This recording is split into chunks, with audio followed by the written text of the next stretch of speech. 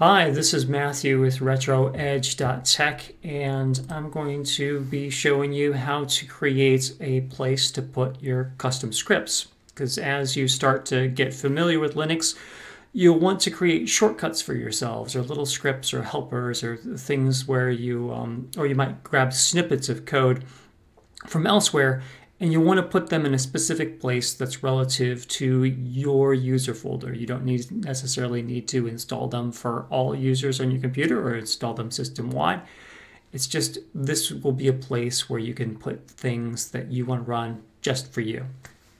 So I'm using Linux Mint as a base of learning. There's so many other Linux distributions out there that are great. Really, it doesn't matter too much what Linux distribution you use, what version of Linux, but Linux Mint is a great place to start because it's a commonly recommended, hey, you're new to Linux, try Linux Mint.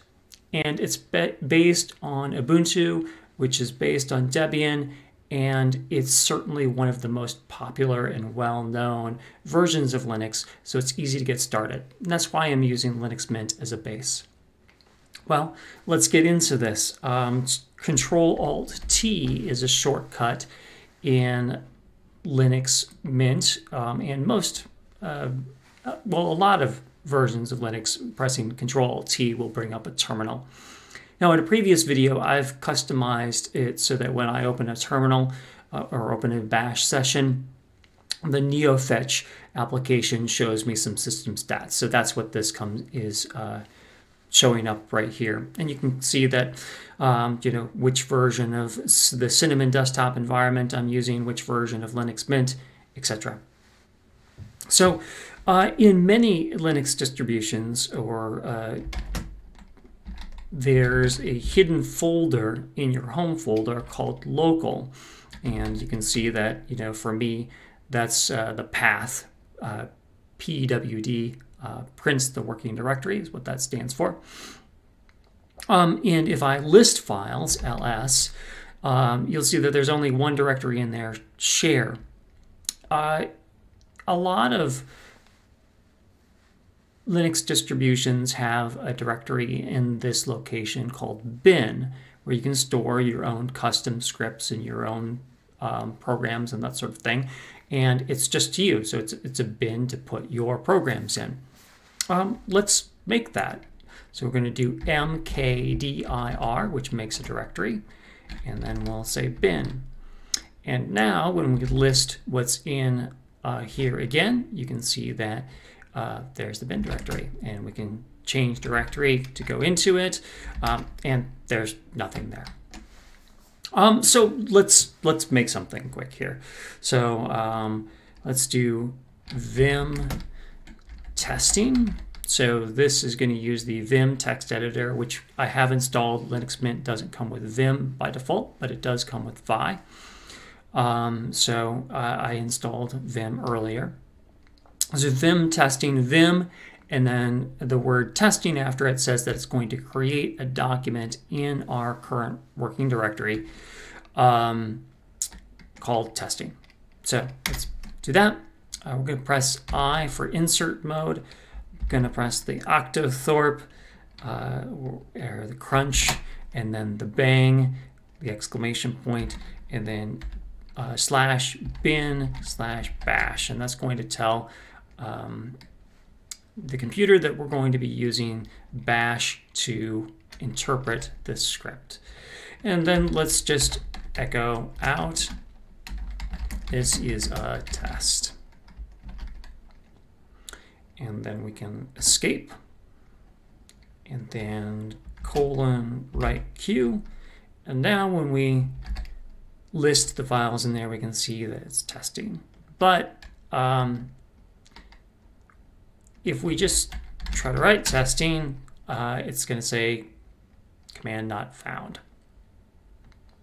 So we can make, and it's not executable as well. If we do, if we type that out, and it's just going to say permission denied, it won't run that.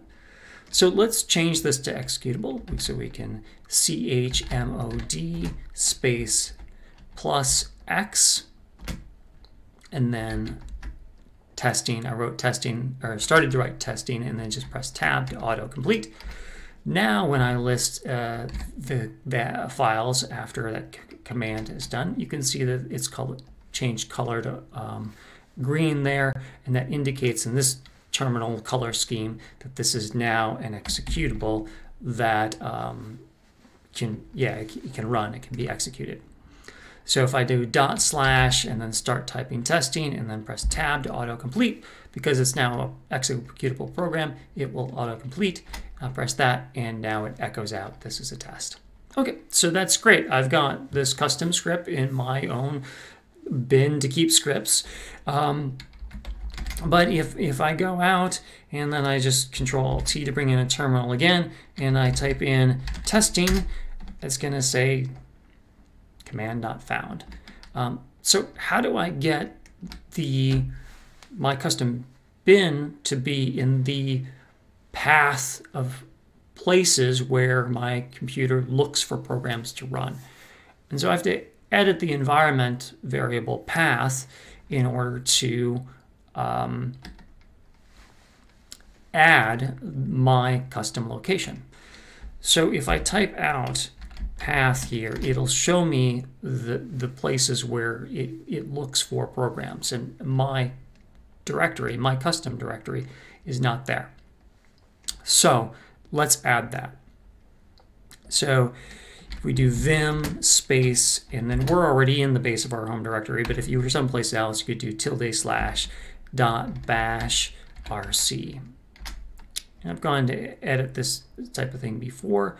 If I press G, it'll go to the end of this file, and here you can see that I've already had modified this so that it opens NeoFetch when I open a new bash session. And then if I press I for insert, and then I'm going to just say add bin to path for my scripts. And then now I'm going to say path equals, and then it's going to be $path, so it's going to call the variable again. And I'm going to do colon home / and I can call another variable for user, which is going to put in my user there, and then .local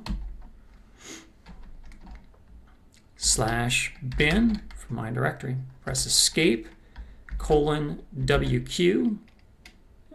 Let's see, I missed colon there. Let's escape again, escape. There we go. Right, quit. I think it selected that. Let's make sure that those changes were saved.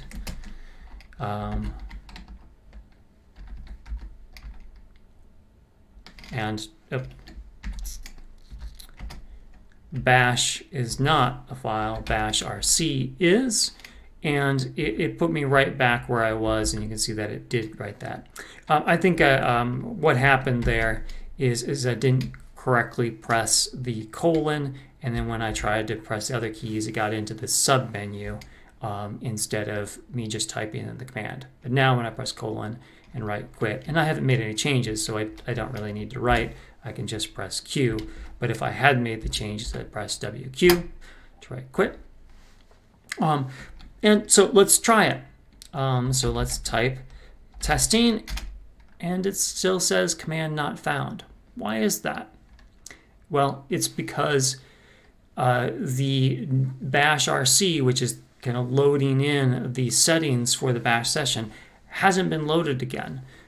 So if I would exit out of that bash session and then open up a new one, now when I press testing, it will say this is a test. And that's because my settings that I added, that line I added to the bashrc file at the end, has now been loaded in when I restarted a new bash session.